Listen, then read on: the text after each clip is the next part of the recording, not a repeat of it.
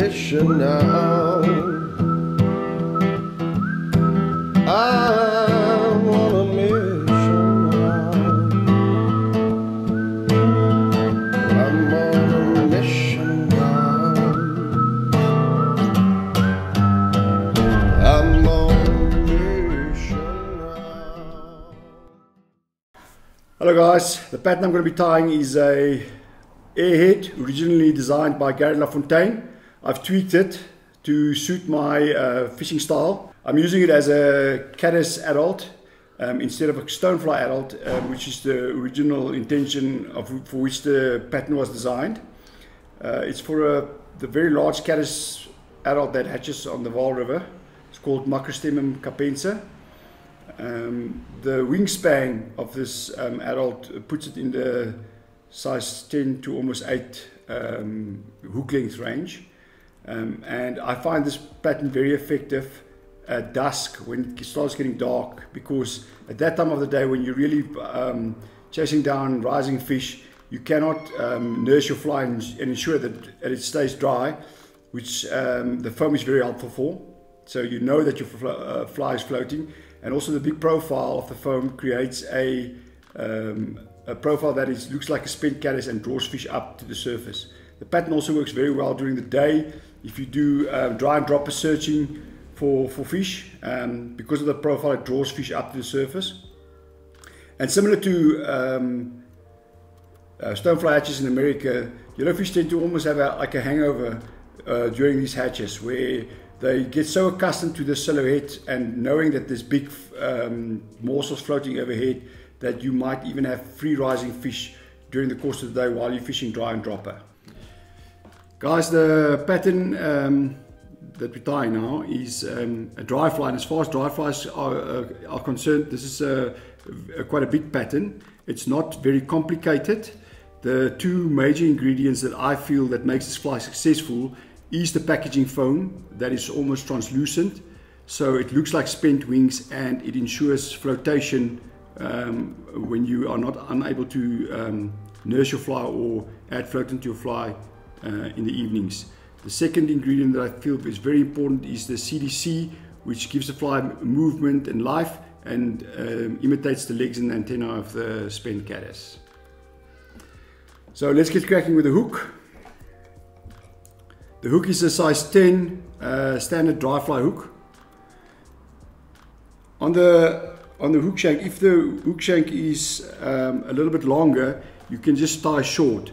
Even though the fly is quite long in terms of its wingspan, the body is quite short, and we're tying it. I'm trying to keep that proportion in mind when I'm tying the fly. So I'm starting down with a thread base. The thread I'm using is obviously probably the most popular thread at the moment, which is nano silk. Makes fly tying much easier. It has some drawbacks, but for this pattern it's ideal.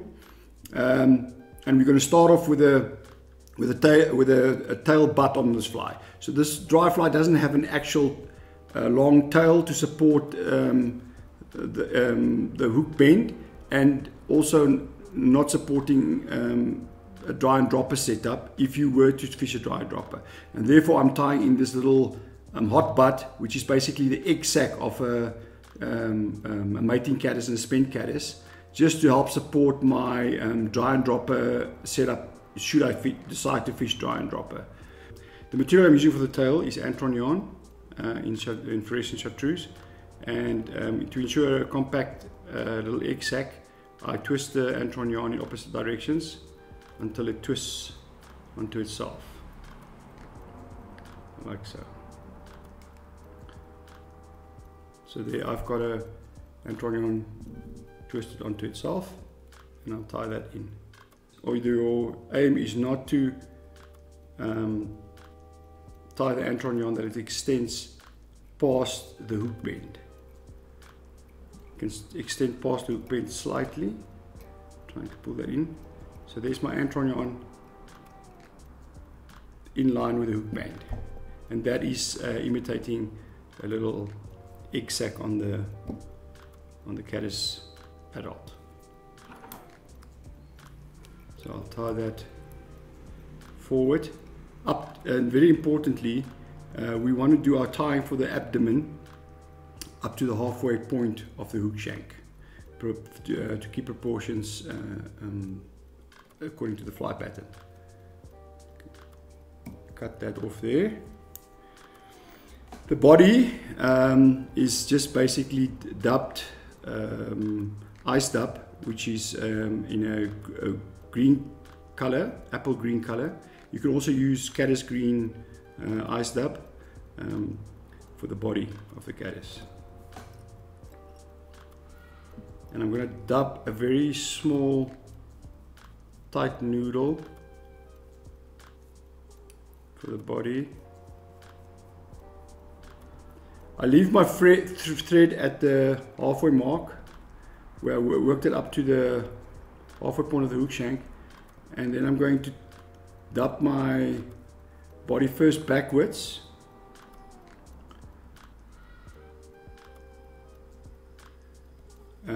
to create my abdomen, and then I'm going to come forward with a tighter dubbing loop, but in not touching spirals. I'm going to be doing it in open spirals, and this is just to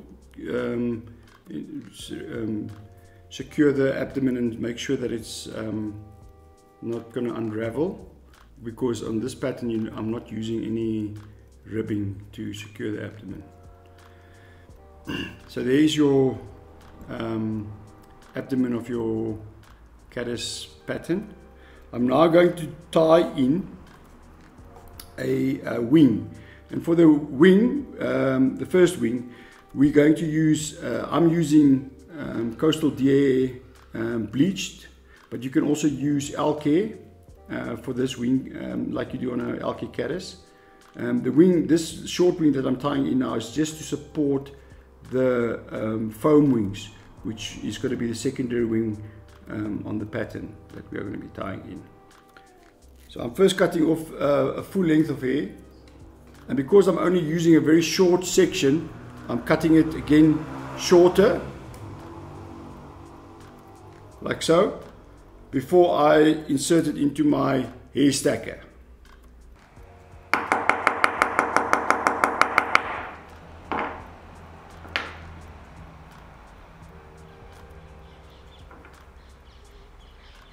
So now I'm going to remove any short fibers or short and unruly fibers. You don't want your this hair wing to be too dense. It's not like your standard dry flies, for instance, like your Air-Head Caddis, where your wing, your Air-Head wing or your deer hair wing, or this coastal deer wing, is going to support the fly and floating it. The function of this wing is just to ensure that the foam wing stays splayed during your fishing of the fly.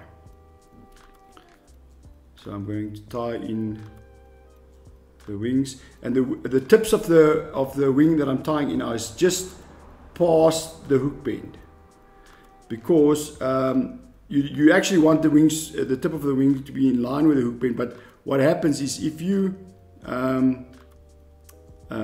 tie it in like I've done now, the minute you start putting pressure on your tying point, the wings pull back a little bit, and then the tips come in line with the hook bend. So therefore, when you tie it in, measure it like you are going to tie it in just past the hook bend, and it will automatically pull back to the correct length, which is the length of the hook length. I'm going to snip off the fibers, the long fibers, just to a shorter length, just to help me to secure the butts of the hair when I tie it in completely.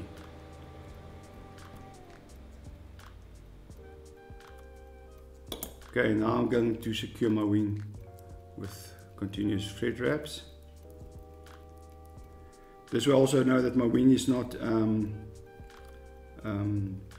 splaying all over the place, my fibers, and it's tied in the way that I want it to sit. So as you can see, the wing is very similar to your standard downwing dry flies. So this is the middle wing tied in. Now just to clean up the fly, we're just going to dub a small quantity of the abdomen green over the butts of the hair wing. Very sparse, don't overdo it. Done. It looks a little bit unruly at this stage, but now we're coming to, this is basically just the filler of the pattern.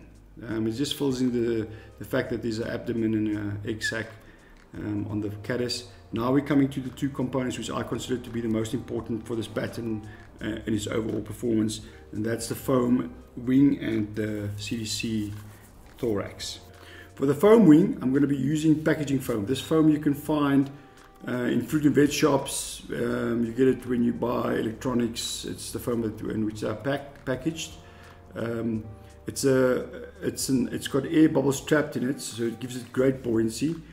The width of the foam I'm going to be cutting is just slightly past the width of the hook gape. This is size 10 hook gape, and from experience I know more or less the width of my foam wing.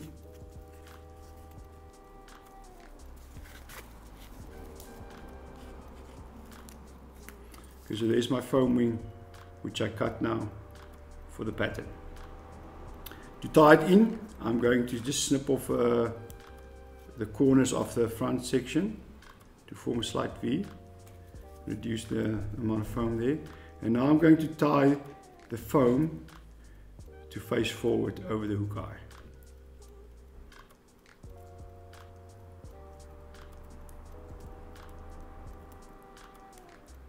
You want to have the foam strip seated on top of the hook shank.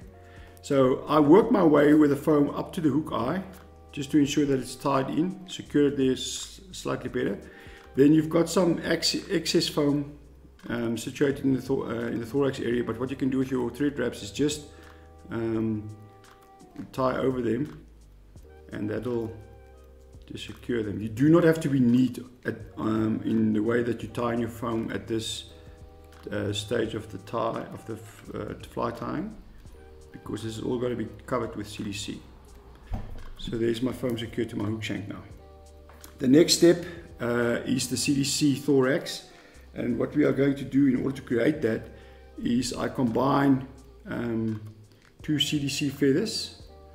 I don't want my fibers to be too long. I want a few fibers longer and the balance of them to be shorter, just to create the thorax and an image of the body and the antenna of the caddis, which is quite straggly on the adult. So I overlay the two CDC feathers. Then I'm going to take my bull clip and put it in my bull clip, and then I'm going to cut to length.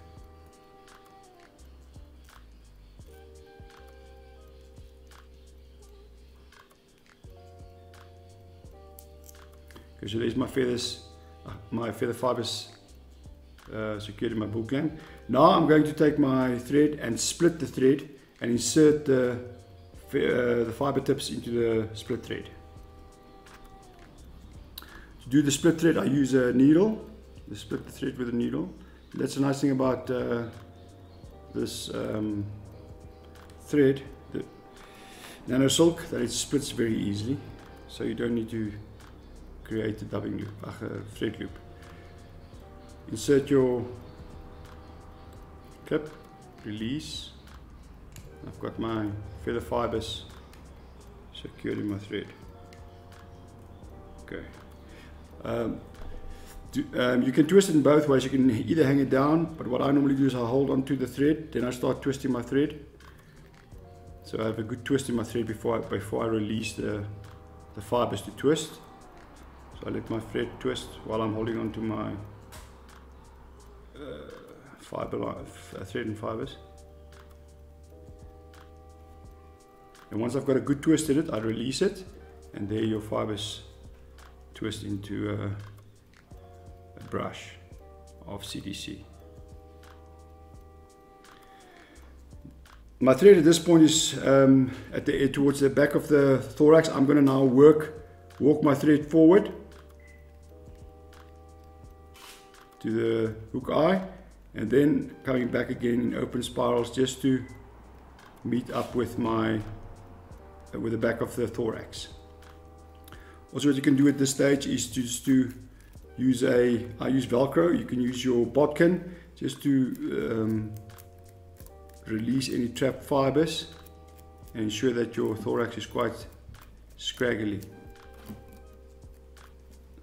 There you go. At this stage the thorax looks quite scruffy and scraggly, but that's the way you want to look. You do not want a neat thorax, you want a bunch of fibers that's sticking out in all directions, and that's part of the appeal of the pattern. It looks spent and like a caddis in distress.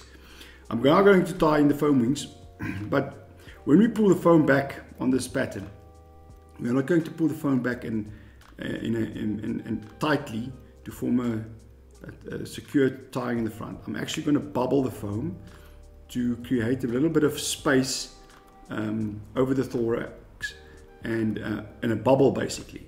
And this is very important because the bubble that I create over the CDC with the foam is help as part of the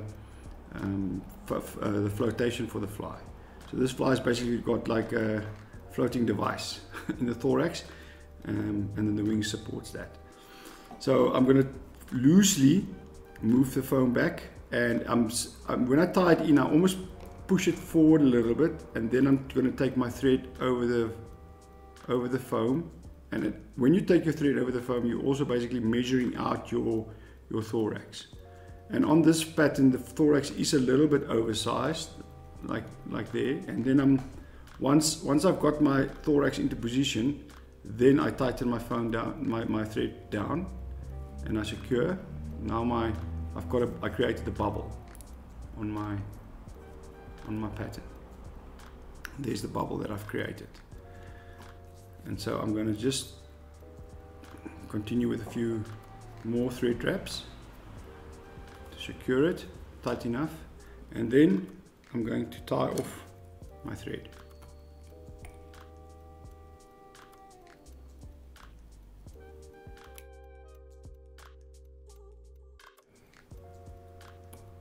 So at this point, like with all flies, we want to secure the thread to ensure that it doesn't come loose again.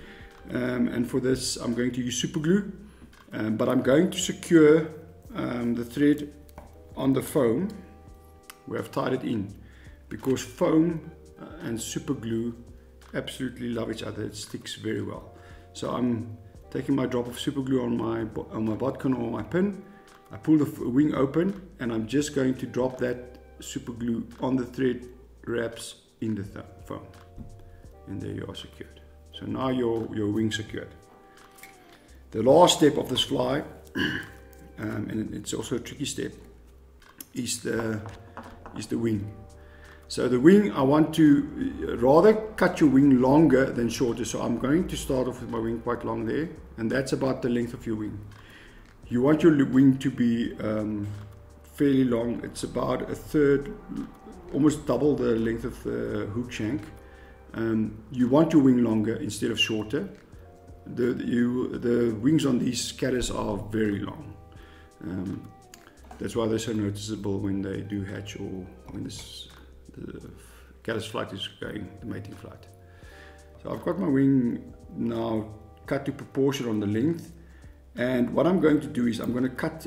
I need 3 wings. I'm going to cut a wing on this side, and there's going to be one on either side and one in the middle. I'm going to cut from the bottom up to the tying point, but I'm not going to cut so that my cut touches the tying point. So I'm going to cut just short of where the thread was, where I used my thread to tie in my thorax and to finish off. Okay, so this is my first cut, cutting it down into close to the tying. Then I'm going to split this wing even.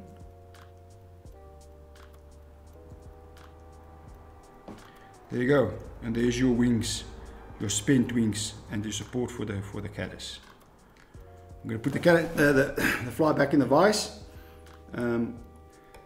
So once you've cut your wings, then you can decide on the length, and for me the length is pretty much, I hardly cut anything. That's about the length that you want your wings to be. Like I say, air on the longer side, and that's the pattern, guys. It's a very, it can be a very quick tie, not a complicated dry fly pattern. Very, very effective when these caddis are in mating flight in the evenings and the yellows are coming up to sip them off the surface. I wanna miss